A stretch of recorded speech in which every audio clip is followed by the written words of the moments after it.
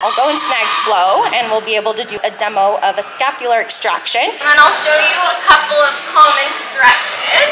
One thing that's super important that sometimes gets missed is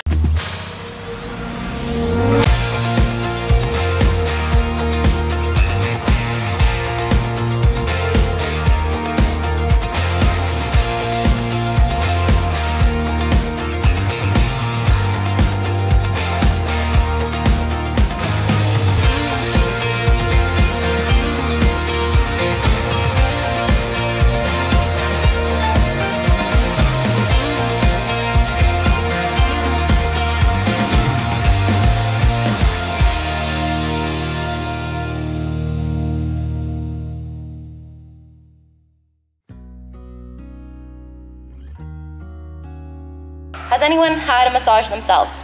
What'd you guys feel? Relaxed? Same thing for animals. We can help prevent injury. We're helping increase red and white blood cells to the area, so that's gonna help with any healing, any micro tearing, that kind of stuff. We're gonna decrease our lactic acid buildup, realign any muscle fibers, just increase overall muscle health and well-being. There is a long list of benefits that do occur, and for every different condition as well. Once we bring Flo in, we'll be able to see some of the benefits that she's getting through her demo.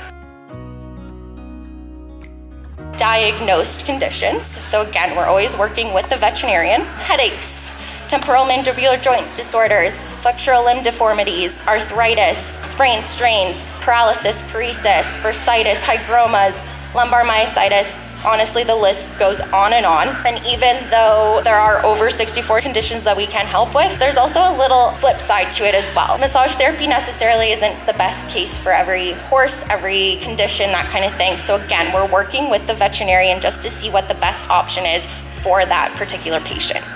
The scapula on the equines. So they don't have a collarbone like we do. So their shoulder is strictly attached by soft tissue. So as a therapist, we can help manipulate and do some stretching. I'll go and snag Flo and we'll be able to do a little bit of a demo of a scapular extraction. And please, please, please do not practice this at home. It can do damage. So please contact our EMT near you. So let me just go grab Flo. I'll be right back. As a therapist, we just kind of follow along and help them just make them feel their best. So she's we're starting just doing out some massage, which is just going to help increase some of that circulation, warm the tissues up before I go and manipulate a little bit more, use some deeper pressures. And we can already tell and see that she does use her shoulders pretty good because she is a little overdeveloped here. But also partially conformation is involved with that, depending on what kind of work she does. And before a therapist will usually get all of the case history questions, that kind of stuff, finding out if there's any medications that they're on, supplements. Good girl. Okay, we're warmed up a little bit in through the shoulder here.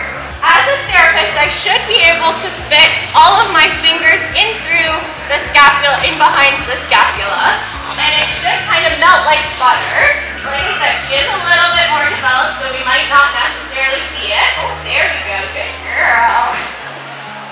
So I'm able to pretty much put all of my entire hand in behind her scapula, and that's purely because it's all attached by muscle.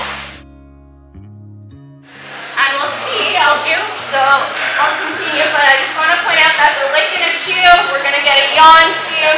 So those are all reactions that the therapist is looking for, and every reaction is a good reaction. So if we're timid, and then we got that relaxation, the head lowered, everything like that within what, 2-3 minutes? So going through an entire treatment, really get to see the changes, and then you see the changes from the left side to the right side as well. So they're always going to have a better side. During our 4 T's, usually we go through and see like, okay, what's the better side? What's the side that they're struggling with more? Start with the good side so that we know what to expect and what this horse is normally like. And then we go on to their bad side, and we're able to kind of really pinpoint certain areas and compare from left to right as well. So I'll go through and just do a little bit more just to see if she'll give us any more reactions here. And it does just appear as if I'm just rubbing the skin, rubbing the muscles, but there is method to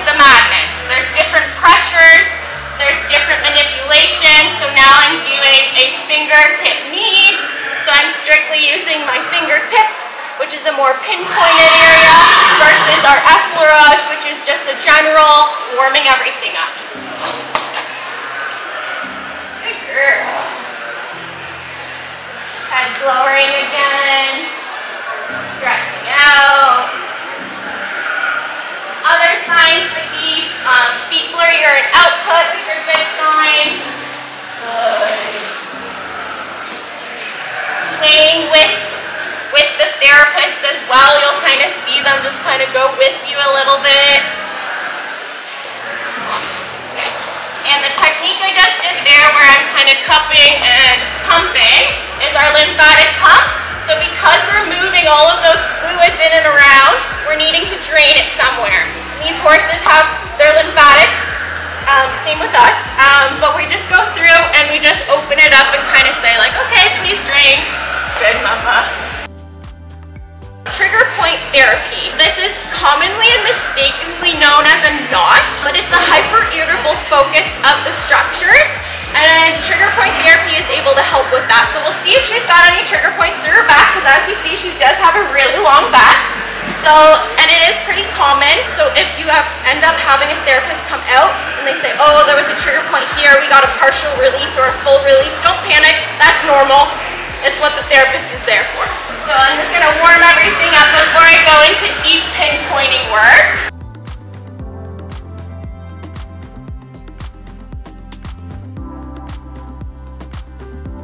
Okay, let's see if I'll be able to get it, because I am a little short for her right now. Ideally, I would have my stool, but I'm gonna go through and do some stripping. So I'm adding pressure and going along her longissimus. We're getting a little reaction there, a little tail switch. We got the kick up, so that to me is, okay, that's too much pressure. We got an ouchie point there. So we'll warm it up a little bit again. And we'll come through and try another strip. Good girls. So again, every reaction's a good reaction. It's just their way of telling me. Okay, so I've hit this point here, and it might be hard to tell from there, but there are muscles that are rippling here. So to me, that tells me there's a trigger point, so I'll go back through and hold my trigger point therapy until we get a partial release. Still reactive, but she's not, like, the muscles aren't twitching and trembling anymore, so I'm going to slowly release that again. We're going to go through, we'll do a drain out, and because I'm doing that compression against it, I'm pushing all of her structures down, so I want to come through and stretch her out. Good girl.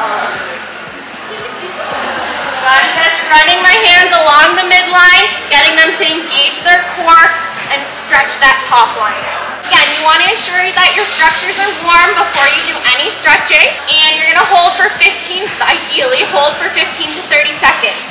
One thing that's super, super duper important that sometimes gets missed is the horses need to be as square as possible when you're actually going through and doing with your stretch, because that means that their structures are going to be in as proper alignment for them as they can be. Obviously conformation, everything plays a part too. So again, warm muscles, holding for 15 to 30 seconds. If they can't get up to that 15 to 30 seconds, we're not going to be pushing them. We don't want to stretch to hurt. Your own body alignment is important as well. So let me just quickly warm her up this way, and then I'll show you a couple of common stretches. I forgot my carrots, so we can't do our carrot stretches.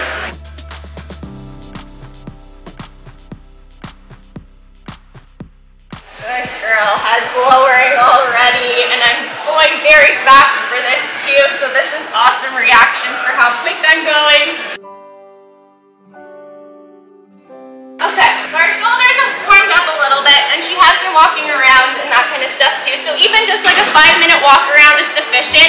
It doesn't need to be a huge walk, trot, canter, although you can do it after your cool down, after you've ridden, or you can do it after a little warm up, just again walking around the arena for that first little bit. So I'm just going to square her up.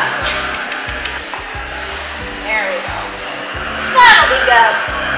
Okay, so common mistakes is you also want to help support those joints and keep them in their proper alignment as well. So for this one, we'll start in a hoof peg position. We're going to cup our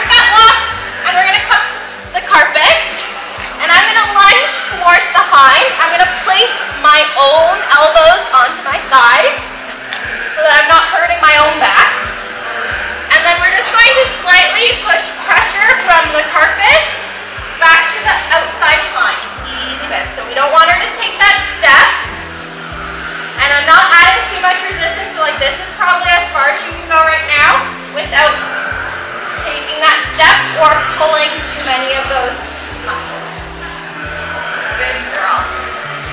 Another one we can do is cupping the carpus, placing the cannon on our thigh, and we're gonna walk it out. Again, you wanna keep it nice and in line with her body. If we wanna engage that elbow, we're gonna lift, and we're gonna bring it up. And we're gonna hold for those 15 to 30 seconds. Then we've already seen our tummy tuck. So that's when we're coming and placing our hands along the midline, getting them to engage and bring that up. They can also do it as a gluteal scratch.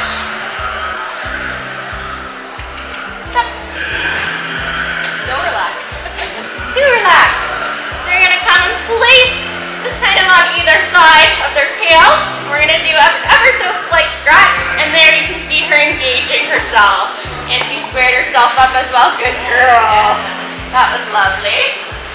And our tail stretches. Another thing that I see a lot is people placing themselves facing the horse. When you're doing the proper stretch, that horse is gonna really pull against you, and you don't wanna go face planting into their tush. Where ideally I'd want her a little bit more square, but that's okay. She'll help realign herself a little bit. So I'm gonna take my hands, I'm gonna cup kind of part of her tail. I'm gonna keep my body sideways so I'm not facing her. And I'm just gonna ever so slightly, I'm barely doing anything, she's doing it all, and she's gonna pull against me here. So I'm having to anchor myself down because she is pulling against me completely. And if I were to just let go, you can kind of see how she was resisting there. Another one that we can do is along the side as well, keeping it, again, in alignment. And I'm going to keep my body to the side. Okay, so I want you guys kind of looking all in through the stifle and the hip joint. So I'm very lightly pulling, and she's going to pull against me. So you can kind of see that tensor fascia lata engaging. Good girl. Good girl. And what I do to one side, I want to do to the other. Hi, Mama. I'm right behind you. So I'm just going to go through and do it on this side as well. And I'm really having to squat myself down so that she's not pulling me against her. So those are just some stretches. Good girl. We got a lick and a chew, so another good little sign there.